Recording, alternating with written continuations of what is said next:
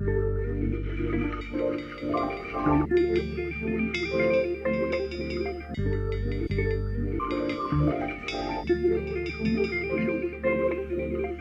been looking forward to this one. Yeah, I'm excited. Me too. It's so weird, you know, normally when I sit down to meet someone for the first time properly on camera, after a long period of time of waiting to do it, I feel like I have all this ground to cover immediately, like I gotta play catch up. But it's different with you, you know, I feel like I know you. Oh, wow. You know, and we know a few, you know, mutual people, so that makes it easier, but it's really because of the music. And I realize now that we all feel like we know you know, because you've been so transparent throughout your entire life on record that people feel like we know you. And I wonder whether or not you are conscious of that at this point in your career, about to launch this new album, you know, that we know you.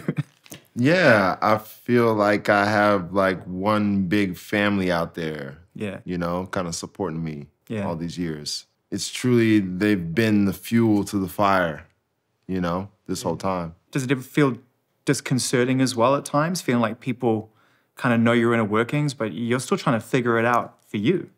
I feel like because I'm so transparent, you know, people kind of know that, hey, he's human. I mean, at some point I did feel like, oh, people are gonna get to this place where they're gonna be like, okay, you should have it figured out by now. But that's interesting. I truly feel like people understand and they know, and a lot of people deal with the same shit. I don't think any of us have. I mean, what does figuring it out even mean? Like, I mean, where's the journey in that, right? And that's what I had to discover with myself, you know, because I'm thinking there's a quick fix and then boom, everything's good and life is great forever and there's no more problems.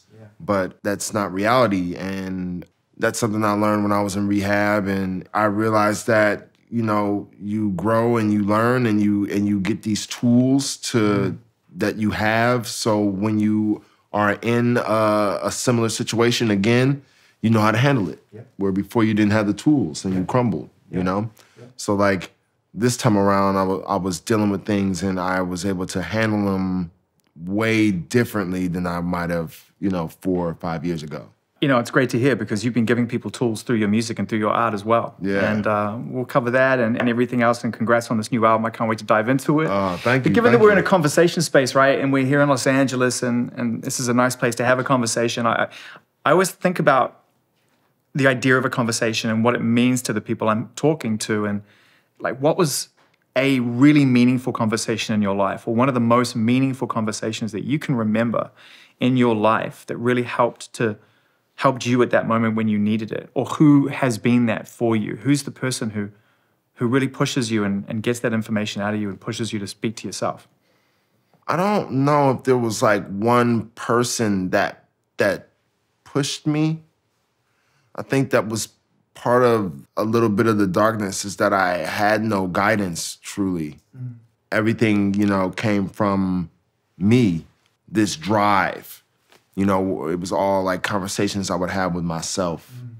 I would always just not really talk to myself, but, you know, I would have like visions of, you know, success and living my dreams and you know, having a family and having my mom around to see my grandkids and I mean, her grandkids and your grandkids, maybe. And my grandkids too. Yeah. It's funny how you manifest that, you know, and then you sort of take a look back at certain points in your life. You allow yourself the space to reflect.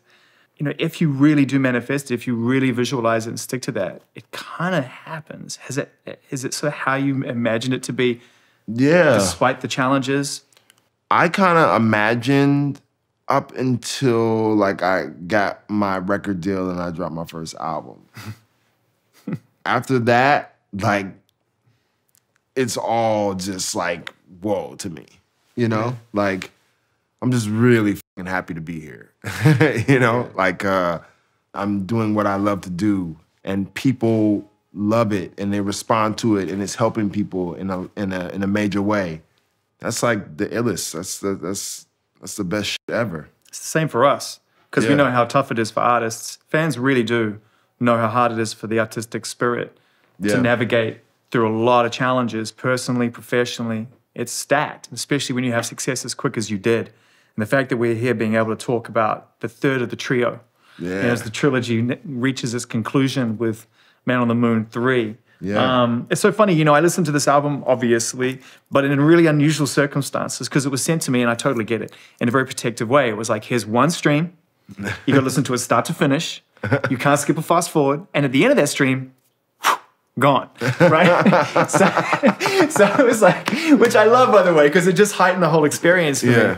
Imagine if we listened to music like that now. Imagine if there wasn't the whole streaming era. And this is how that was the evolution. That was it. What would be the album that you would have listened to the most, do you think, start to finish in that environment throughout your life? Oh, man.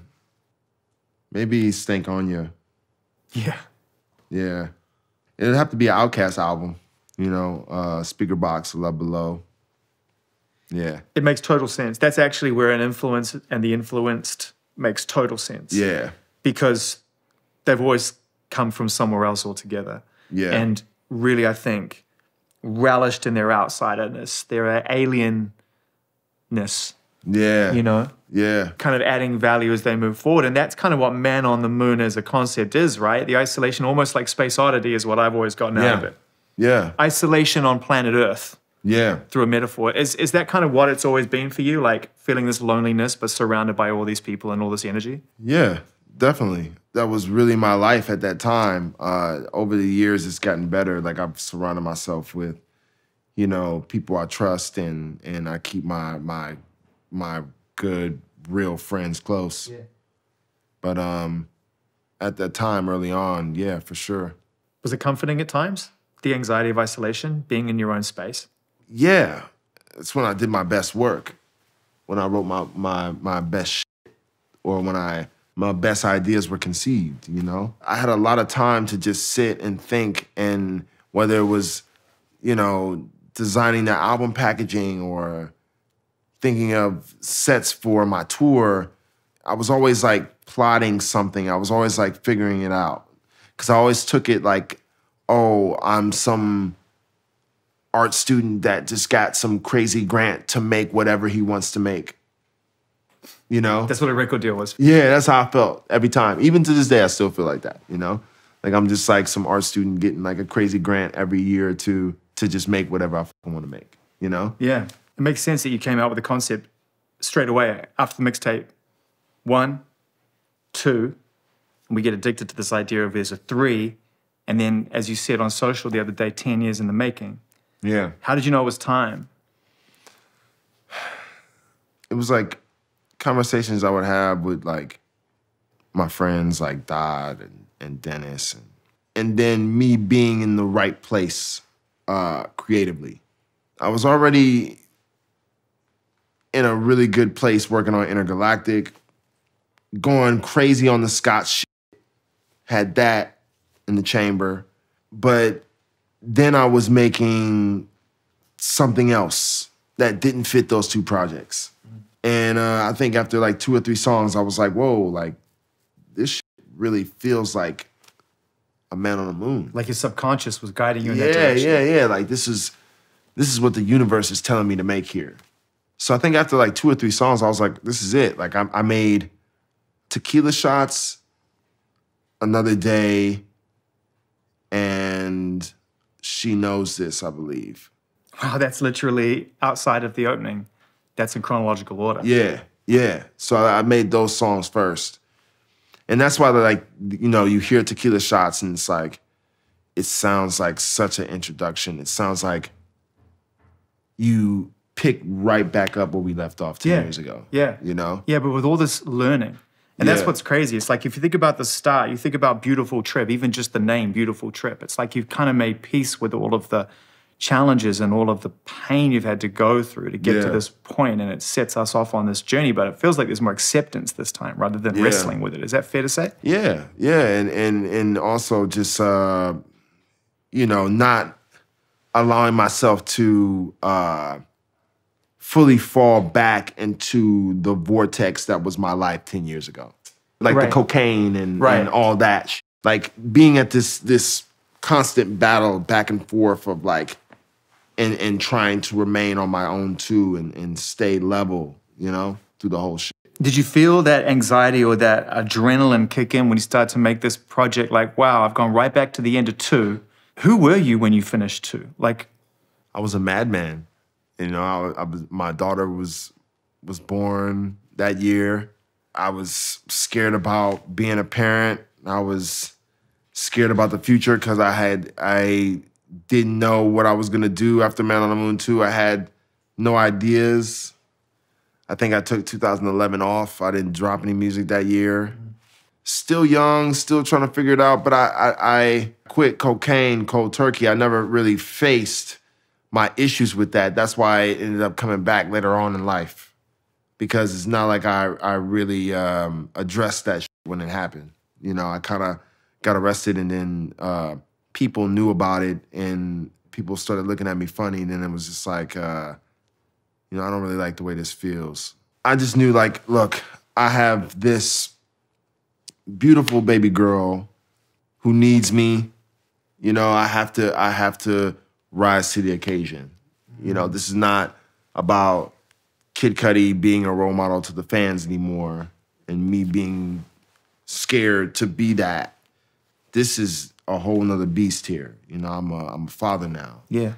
From that moment on, I was dropping an album every year, 2012, 2013, 2014, 2015, 2016. It was almost obsessive. Yeah. I mean, it's like, okay, I can't be the man on the moon anymore because that's dangerous for my health. Yeah, yeah, But I'm going to stay super productive the entire time. yeah. I didn't feel like the first 2 really did what I wanted it to do. And, you know, and it's like, you think about it, like, you know, we talk about those albums now, like kids, you know, they praise Man on the Moon 1 and 2, and it's like, you know, they're platinum now and gets all this love. But 2012, 2011, people weren't like praising those albums like that. Yeah. You know? Yeah. And they weren't anywhere near close to being gold at that time. I mean, those albums got platinum like 10 years later. Yeah. You know? Yeah. It was a really different time, you know? Being around long enough to understand your role, your place in all this, and how time is funny. When you believe in your own convictions, as Pharrell rightly said, that that's a core part of who you are, that it puts you on a longer journey, that all makes sense at the very end, you know, when you're at the top of your own mountain and you look back on it's great. But was it that kind of desire for instant gratification, for that immediate respect or success that kept tripping you up? Because you talked about about being an underdog. Wanting the awards, wanting the sales, those things weren't like the main things on my mind, but I wanted to achieve those things. Nagging you, yeah. You know, it was always there. It wasn't like in my mind when I was working on the music or anything like that. But like when I would be done and I would listen to it, I'd be like, oh, this is Grammy worthy. I hope I get nominated. This is good. This is like dope. Like, oh man, I hope this debuts #1. Okay. I never had a #1 record. I've come close, but let's see what happens, you know? And it's like you come close all these times, and, you know, you just don't get it. And it's just, all these years has been me, like, trying my best to, you know, just do something that felt right. And when I did Speeding Bullet to Heaven, which was totally, like, a whole nother thing in itself, that wasn't about the charts or anything. That was really just me being like completely depressed and miserable and just wanting to scream on record and just be angry for a little bit. I don't think I had that freedom, and I felt alive doing that, you know. You know, around Passion Pain, 2016, pivotal year, an important moment that gets us to today, because it felt like, well, I don't know, you tell me, but when I read what you wrote, it seemed from the outside looking in like you were like, I am sick of running from this. Yeah. Like the only way through is for me just to like, let it all go. Yeah. I had to kind of give in to the pain a little bit because I had been fighting it for so long, and I had to give in to the pain because that was the only way I was going to heal. You know, I dropped Passion Pain, but I wrote that album from like a hopeful place. Like these are the things that I want to feel one day, you know. But I was still completely miserable when I made that record. So that's why Kid Cudi Ghost was so big, because it was like for the first time in almost forever in the history of my career, I was like really excited about doing some new shit that was positive and like wasn't a downer and it was like uplifting. And like the one thing that Kanye said he wanted to do was make a spiritual album, and I was like, yes, yes, that's Reborn. exactly what I want to do, you know? Reborn. Yeah. And this, he said this before we had Reborn. When we started the project, it was just established. He was like, I want to make a spiritual album. That was like music to my ears, you know? When that record came out, as I said, it's a gift. Yeah. On every level. Yeah. And that word reborn is such an essential part of that project. Yeah. At the time, it felt like it meant two different things because Kanye was clearly being reborn. Yeah. at the time. Yeah. It felt to us maybe like yours was more of a personal rebirth rather than a spiritual rebirth. But then I listened to songs like Void and Loving Me on the record, and it feels like faith does play a significant role in your life. Yeah, for sure. I know you heard on the album, like I mentioned angels and demons and heaven and hell a lot. And I always felt like I've had my own personal relationship with God this entire time. My moments of weakness, I've always talked to him, and I've always seen the light. Through whatever darkness I was in, it was nothing that I couldn't get out of. And I know I got angels that are looking out for me every day, keeping me out of trouble, keeping me safe. I truly believe that, you know, my heart is in the light and focus on good, you know, and that's who I am. As long as I keep focused on the mission, writing music that helps kids, pushing myself to make new experiences and try new things and be a better artist and a better man in the life, you know, whether it's to my girlfriend or to my baby mom or to my mother or to my sister, just trying to be better, you know? Was Kids See Ghosts a rebirth for you and Ye as well to some degree? Because you'd been through this situation early on in your career, instrumentally influential and supportive of what you'd achieved, but naturally things go like that, right? Yeah. Was that project about going like that? Yeah, I think the fact that we were both kind of dealing with the same things at the same time is what made it such a solid thing, you know? Because if one of us was on another page than the other, then it would have not come together how it came together. I think we were both like feeling like we were entering new chapters in our lives. Like we just kind of shed old skin and we're starting new.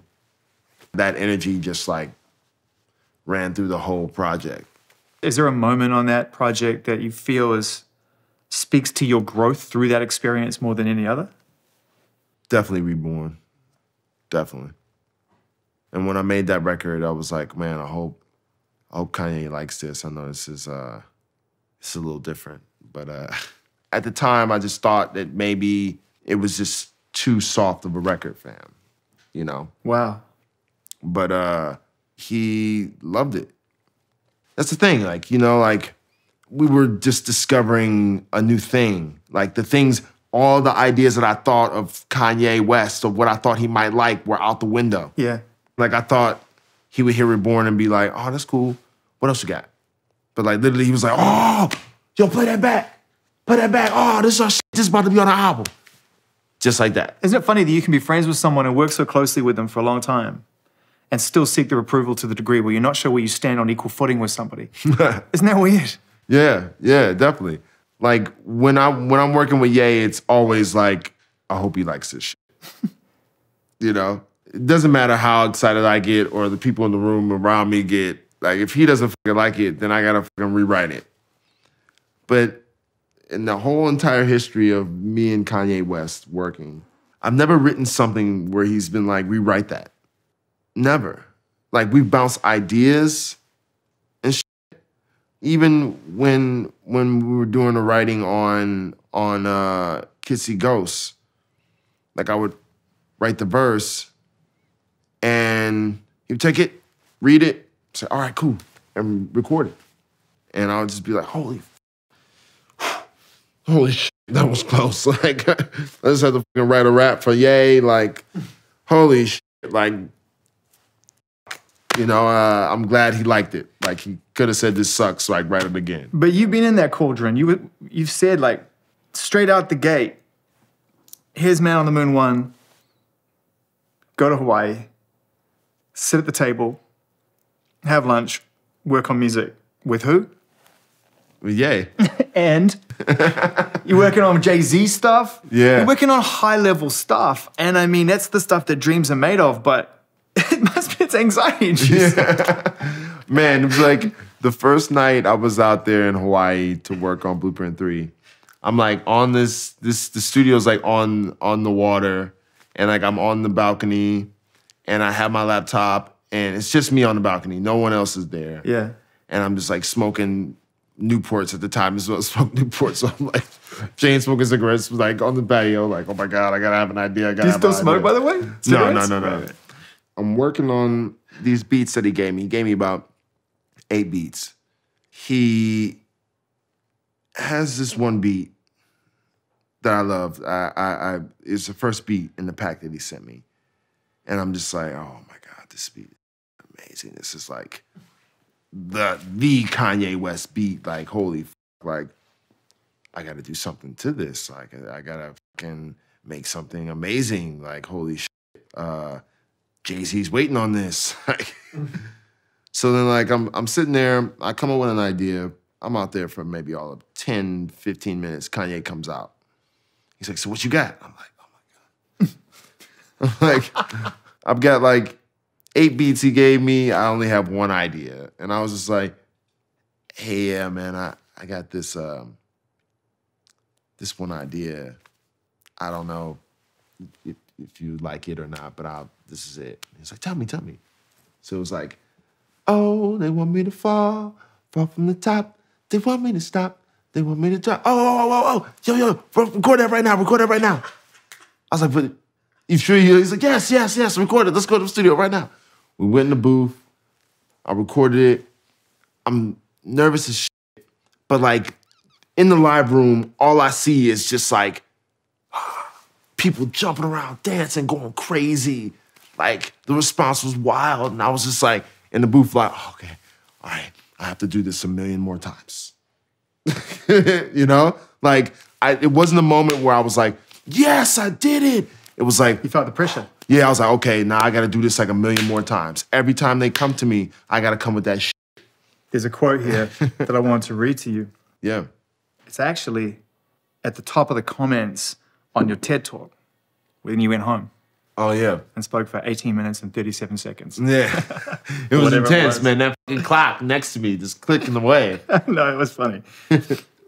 It's from Donovan Barham, right? And it says, this man will never know how much he saved my life. And 2.9 thousand people have liked that comment. Oh, shit. So when someone like Kanye sees something in you that's real, millions of other people see something in you that's real. Yeah. But you're at that low point in your life. What is that feeling like? I was more confused at that time, you know, about everything.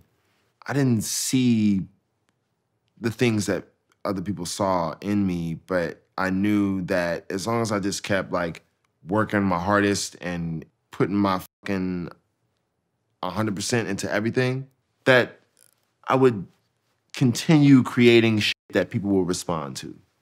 And that's kind of like the extent of everything. I had these ambitions of like making like cinematic sounding music and shit like that and taking people to new places, all these weird things. But these weren't like things that like someone who's trying to sell like 1 million records or whatever would do, you know, at the time. Yeah. You know, put an orchestra and all these things, you know? Yeah. These are like new things. And these are things that I got like from Kanye or some shit that I might have got from Andre 3000 or Pharrell. You know, these were my OGs, you know? These are the guys that I kind of like saw and was like, ooh, like I want to do my own shit and make something different like that. Like I want to stick out like a sore thumb. I want to just be like Kid Cudi, like my own genre of music, you know? And you created it, these worlds that ultimately lead to this new album. This is a world. I mean, it is a conceptual experience. It's 4 parts. Yeah. It starts in a conceptual, well, it starts familiar, and you immediately know it's a Man on the Moon project. Yeah. Beautiful little melodic nod to the history of it. And then it immediately moves into this conceptual space, like changing your channels, things, ideas moving around. Do you see in your head when you're creating like that? Rather than just hear, do you see it? Yeah. Like I'm doing broad strokes in my mind as I'm creating. As the beat is being constructed, I'm piecing the story all in my mind. Like for this, I might have made like 12 songs in 2 weeks. Wow. And there was like, okay, let me take a step back and see what I got now. Ooh, this song goes right here, this song goes right here, this is ooh, right Stream here. of consciousness all the way through. Yeah. Because when I'm writing, before I start the album, I'm like, what are the things I wanna discuss? What are the things I wanna touch on? And then after I do that, then it's like I create once whatever I'm feeling with the music, right? Bang out, however long it takes me. In this case, 2 weeks. In a lot of other cases, months. But this was like really fast. And once I sit and I see all the stuff that I have in front of me, and I feel like I've discussed everything that I need to discuss, Vomited it out. right? Then I'm like, okay, I've got the album. So when you're listening back to it, thinking about what order it takes, what shape it takes, are you learning something about yourself in that process? In the same way that I said at the beginning of our conversation, I feel like we know you. Do you get to know yourself better when you listen back to your own music? I think I do every time I write some shit. Every time I make a record, I'm always like learning something new about myself. Like even with my first album, like I didn't realize that my father's death really like had an impact on me in the way that it did until I started writing about it. Then I was like, oh shit, like this is a problem for me. I didn't know that my dad dying was that big of an issue. You know, I guess it is. Oh, I guess being alone is an issue for me. I didn't know it was that big of an issue. I guess it is. You know, I guess being depressed is an issue of why I didn't know what it was. You know, I'm just making music. I'm just doing what feels right, but this shit is coming out. And it's like things that I probably didn't pinpoint. At that time, before therapy, I didn't have a therapist or any of this stuff. Like now, like, you know, the stuff that I talk about in the album are things that I might have mentioned in therapy and I've discussed with the therapist. But at the time, you know, you put out a song like Soundtrack of My Life. Yeah. To me, when I heard that for the first time, I felt like you were one of the only ones of your peer group, Yeah. of your generation of artists, in particular, in that room, Yeah. who had the courage to say that. Did you feel like you were out on a limb, like you were standing on a cliff? Yeah. On top of Mulholland? Well, yeah. For the first 2 nights before the album came out, I couldn't sleep. I was nervous. I was like, this shit is so weird. Like, nobody's gonna feel like this shit. Like, people are gonna be like, they're gonna hear Pursuit of Happiness and be like, what is that? Understandably so. No one was putting, you had no one to compare yourself to. Nothing, no safety net, you know? So like, at best, I was like, oh, I got an orchestra, and people like when Kanye does it, so maybe they'll be into it. With You spent $100 grand in an orchestra just to protect your emotions? That's an expensive... I was like, maybe they'll connect with that. That's an expensive safety net, bro. But literally, like, that was the first thing, when I got my deal, the first thing I asked for, I was like, yo, I want an orchestra. I was like, I need strings on this album. I knew that before I even had the deal. I knew that. It's almost like you knew you were going to go somewhere very heavy emotionally and you needed it. Because the mixtape was one thing. I wanted to go, okay, this is the TV show. This is the fucking movie. Let's take them there. Yeah. Let's take it to a whole nother place. Let's turn it up. Get the lights, camera, action on these motherfuckers. It's funny. I feel like when you make music, you're directing your albums. Yeah. And sometimes when I see you acting, you're doing it in a musical, rhythmic way. Yeah, It's like you flip the two on their head. Yeah. They both give me the shit, you know, that I need. The feeling, you know what I mean? Like, it's like the music, you know, it ignites something in me every time I'm doing it. You know, it never feels like a chore. It never feels like work. And I feel really lucky to be doing what I'm doing. And the same thing for acting. You know, I literally have an outer body experience, and I'm in the moment, and I'm there with the other actors, and we're in the camaraderie, and it's just like, even I spent 5 months in Italy last year doing We Are Who We Are. I wasn't working on music during that time. Like, I totally just like focused on the show. And that was a character that was so far from me and so different than anything I've ever done before that it needed my attention like that.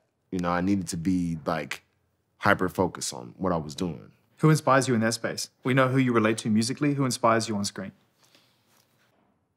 I know this is gonna sound cheesy, but like when I was young, when I saw Stand By Me for the first time, and I saw River Phoenix and Will Wheaton in this scene, and actually this scene is on my album. I cried when I watched this moment. Literally that moment, watching this movie, that's at the end of the movie, so I'm already like, whoa, this fucking movie was amazing. These kids look like they just spent an entire summer just hanging out shooting this movie. And then they had the time of their lives, you know? And I was like, yo, I want to do that one day. So like, I can't like think about like, yeah, I could say like Denzel Washington or something, somebody like that, right? But it was really like when I was 7 years old, watching a movie like Stand By Me, watching other child actors, thinking like, oh, this is pretending on a grand level. You know, I wanted to do shit that's powerful. Like this shit that I just did, We Are Who We Are, it's the most powerful shit I've ever done. And I'm so proud of it, you know, because I have something like that in the universe now. You know, I want to do more of it, more stuff like that. I wanted the show to come back for a second season. I want to work with Luca again. You know, I want to do some stuff with Shia, and we got some projects we're working on, and like, I just want to do more of that, you know, because I need to, just like the music, I need to feel something. You know, that's the only way this shit is going to be stimulating for me. Hey, there's a lyric that comes up pretty quick on the movie, which really grabbed me, which was standing on a cliff on Mulholland Drive, which I've referenced before in a different context. Mm-hmm. It's a really incredible image, because if you've ever been to Los Angeles and been to Mulholland Drive, which goes on forever, there's a lot of places you can go that no one will ever find you at that moment in time. Is that what it is, to be on your own? To actually embrace the isolation that you probably feared as a kid and just be like, I'm into it. Like, let me just go and be in my thoughts. Yeah. When I lived off of Laurel Canyon, that was my route.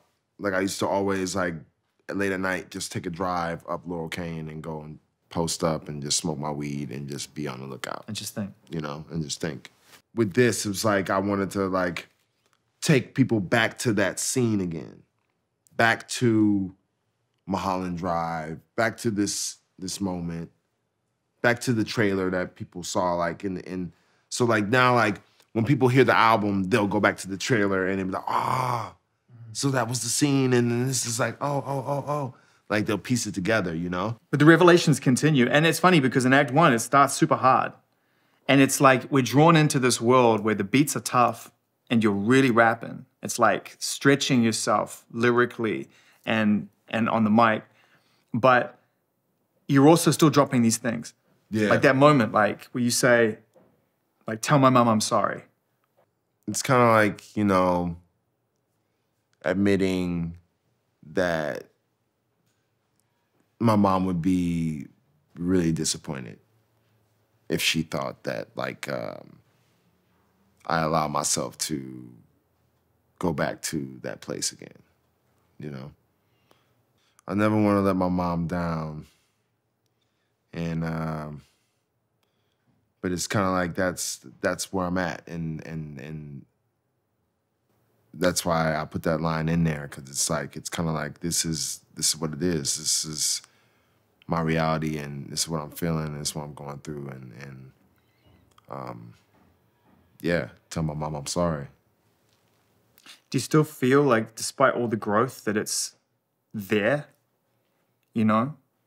Even with the tools and the therapy that it's still there in you? Do you think it'll always be there, right? Because I suffer, I'll put myself in the picture, I suffer from anxiety for real, like I really do.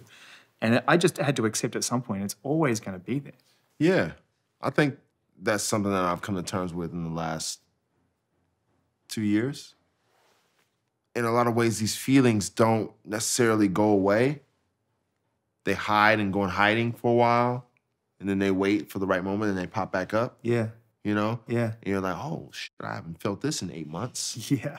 My mind is going this place. I haven't gone there in 4 years. But it's how we pump the brakes, right? Yeah. I also feel like talking about it, therefore inspiring others to realize they're not alone, ultimately makes you feel the same way.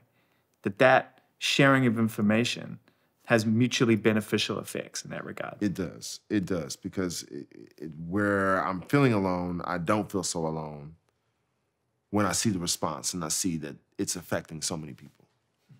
You know, so it does give me, the music has always been like, and I've always said this, it's been one big SOS, you know, out to the world to see who out there connects with what I'm saying, who feels the same way. What's a good day feel like, though?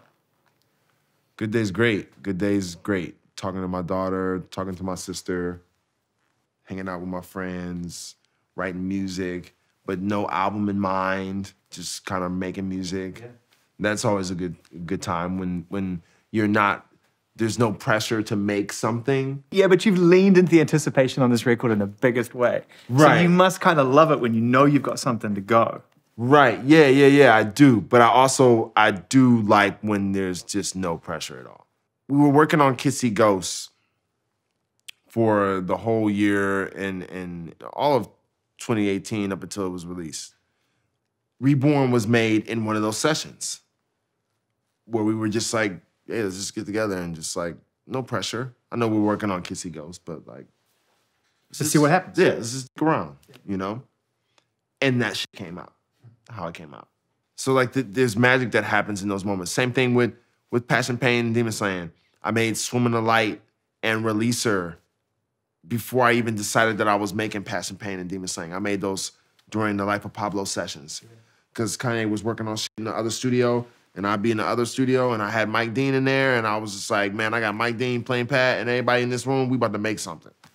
And we'd be making music in one room, and they'd be in the other room, and that's how it happened. Like, I was just like, shit, because like, after Speeding Bullet to Heaven, I was like, man, I don't know when I'm gonna do another album, man. People shit on that album so much, it's like, man, I don't know when. Like, so like, I just kind of stumbled.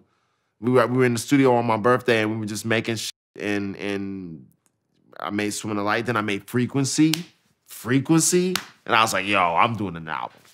You know, it just kind of, it naturally happens. So like, these moments where I'm like in the studio, where there's no pressure to do anything, some beautiful shit comes out of those sessions, you know? I feel like I wouldn't have gotten to that place if I was like, all right, before these records, like, I'm gonna make a Man on the Moon 3 and let's set up studio for Man on the Moon 3. Yeah. Like, it totally wouldn't have happened like that. It would have been a whole nother thing. We would have been thinking about it too much. You know what I mean? It would have been the pressure of just trying to make this album.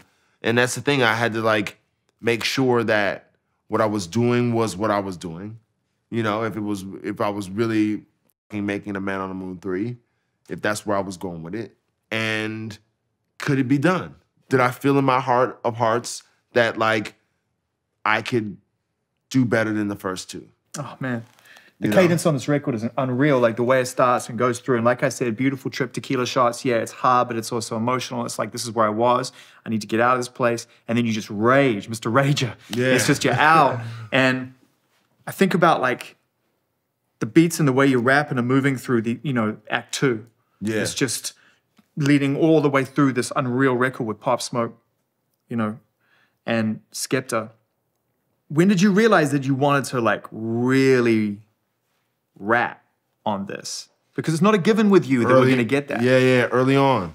Before I started working on this shit, I was like, my next shit gotta be like bars. Yeah. Like I knew that, cause like, I just remember like Travis saying something to me about my raps. He was just like, man, your raps, man, I love when you rap. And I was just like, okay, I kept that in mind. I was like, okay.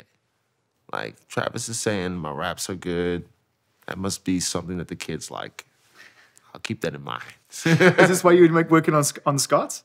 No, this is right when we were working on the Scots, like early on, before we had the Scots song, right? You know, but this is like early on sessions, right? I just like wanted to give him exactly what he loved about Kid Cudi, and for him it was these bars, you know. But I felt like in hip hop, I'm slept on as a rapper, you know, as a lyricist, and I really wanted to elevate my whole shit on that front, on this project. And I did that with the rapping and the singing. Everything has kind of evolved, and the added little sprinkle of ad-libs. something I've never really done before either. You know, I was able to do it in my own little way, you know? So it remains authentic and just doesn't sound like I'm doing ad-libs like everybody else, you know? What's the energy like in the studio when you're going into rap versus any of the other many shades of what Kid Cudi as an artist creates? Day Trip and Dr. Genius pretty much produced this whole fucking album, right?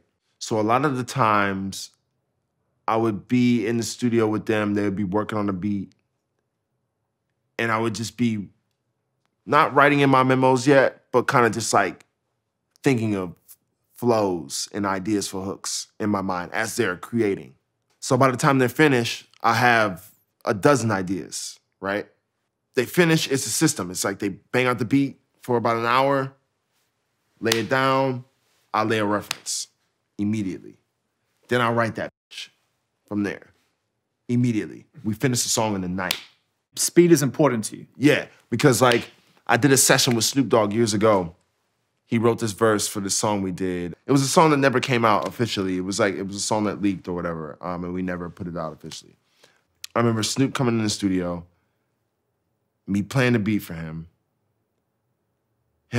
getting a pen and some paper, writing this verse in like 15 minutes and laying it down. And the shit was like, chef's kiss. Like I always ever since that moment, I was like, yo, I want to get to that level. Because it didn't take me 15 minutes to write a rap at that time. You know, it took me hours, you know? Yeah. So like over the years, I've just gotten better with just writing shit. I'm not judging myself when I'm writing something. I'm letting it flow. I'm not like, oh no, not this, not that. I'm just like, dope line. Maybe I can say this different. Dope. You know what I'm saying? It's like I just love the idea that you're like, 2020 is going to be the year I'm going to come out there, I'm going to take my seat at the table, I'm not going to be underrepresented or underestimated in the rap game anymore. Where's Eminem? Who does that? I mean, the rap god. I mean, like, it's like to put a record out with Eminem ahead of your own project was just the bossiest move. Well, that was me, like, be like, yo, I want to be respected as an MC, yo. Who do I fucking get? Who do I fucking spar with? Who do I go bar for bar with? Eminem. But how the f do you get Eminem to actually? I know, I tweeted at him. It went down in the DMs? Yeah. No, it wasn't even in the DMs. It was just in my timeline. Oh my God, like public timeline. Yeah. It was public. Like I was like, yo, rap god, help. And we're really close with Paul Rosenberg, and he was able to connect us, and we were able to get it done. And were you remote or were you together? No, he was in Detroit, I was in LA. So what's that experience like when you're trading verses back and forth? It's a nail biter because I'm like waiting. I'm waiting. I'm like, oh shit, you know? They're asking me questions. They don't say he's gonna do it just yet. They're just asking me questions. And I'm like, so this means he's gonna do it, right? Because they're asking me questions. And literally it was like, every day I was like, is today gonna be the day? Is today gonna be the day? And like, I got it and I was like, holy shit. I was like, it was something for me to get the validation from Eminem by doing that record. Him doing that record let me know, like, he was telling me, like, yo, I fuck with you as an artist, fully. Even your bars are dope. Was it part of the kind of inspiration and the validation you needed to really lean into Man on the Moon 3 in that way? Yeah, because I had that song before I got into Man on the Moon 3. Well, there's some amazing guests and amazing collaborations. Not too many, which is actually lovely. Yeah. Because I think we all want a lot of you on this kind of, in this experience, especially in Man on the Moon project, right? It makes sense. Yeah. You know, one song that really jumps out for me is the Trippy song. His performance on that is really moving because I know that the loss of his peers really affects him. We've spoken about it. Yeah. And that's really at the core, despite the wordplay, what's going on there, right? Yeah.